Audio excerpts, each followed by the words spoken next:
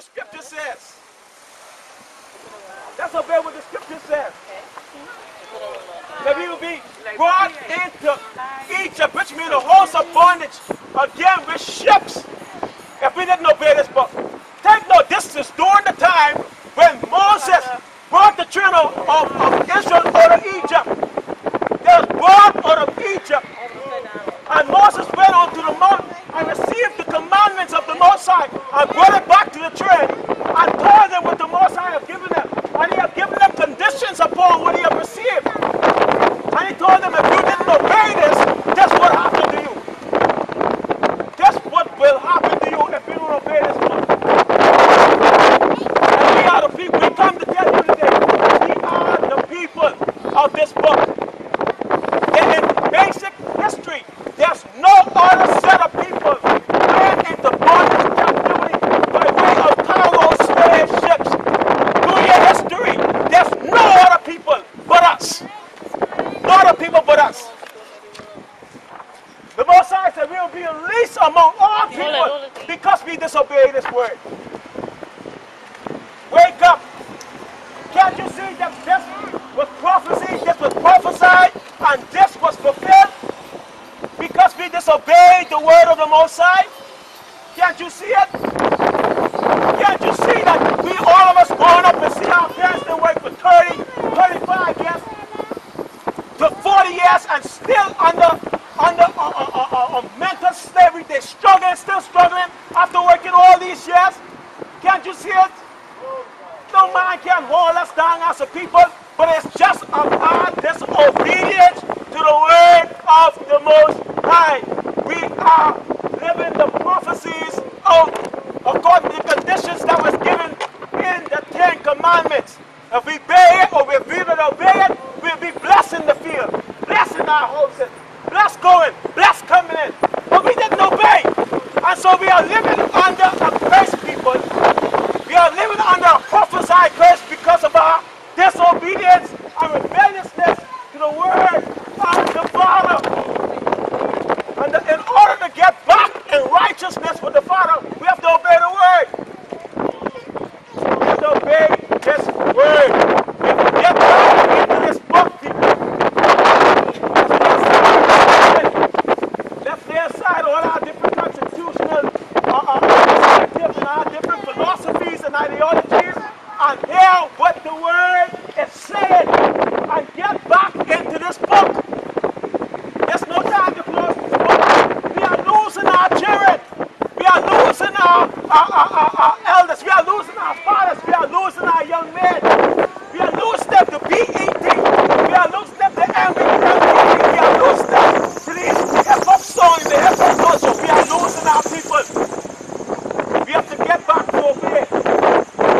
And it tells you to put down this book. It's proof that we put down the book because we accept everything else. There are people that have lost our identity. We are that people that lost our identity.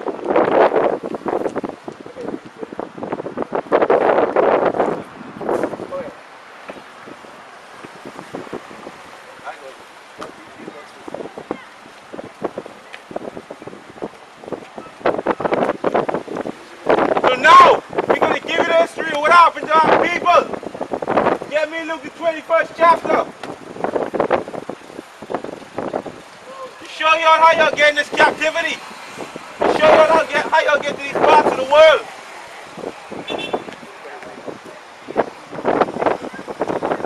We're going in the book of Luke 21 and 20.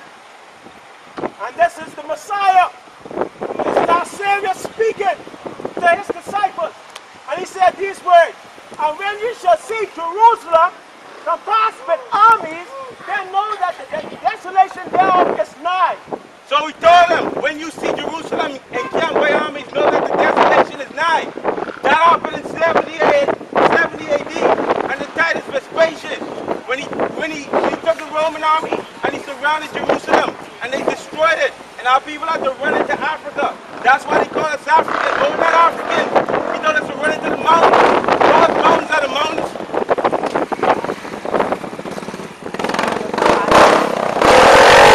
Those are the mountains that they ran into that had the Roman persecution. dark races. Because you know they were dark because Moses himself was an Egyptian and his people didn't know him. So he had to be of the same color. Huh? He had to be of the same color. And so what you had, get me Joel 3. Get me Joel 3 and 3. And we see that this is all prophesied by the book. And we are the chosen people of Elohim. We are his people. And we have been separated, scattered among all the nations.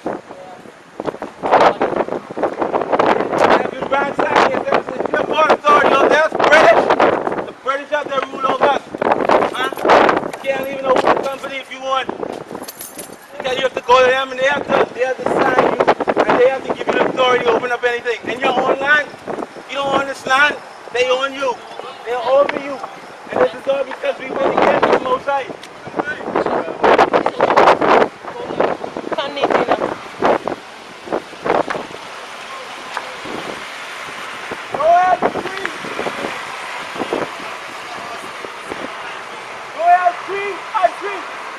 And they have cast lots for my people. They cast lots for the Most High people.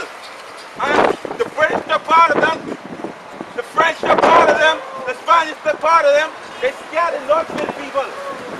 And I've given a boy for an harlot. And they gave a boy for a harlot. Back in the day, if they wanted a strong slave, the strongest man they had, they'd allow him to sleep with one of the slave girls. And that's how they produced that line of strong men. They sold men for harlots. And sold a girl for wine that they might drink. And they sold the women, they sold them for wine. If you know anything about slavery, the first act of slavery was done when they sold slaves for wine and drink. Ye, and what have ye to do with me, Ontario, Zion, and all the coast of Palestine, will ye render me a recompense? And if ye recompense me swiftly and speedily, will I return your recompense upon your own head. So what the Most High saying, these nations, they did this because they don't like the Most High. They put us under captivity because they don't like him. So he says, will you do this to me to repay me? Will you do this? Will you bring his people under bondage to repay him? He says no. But he will be the one to repay.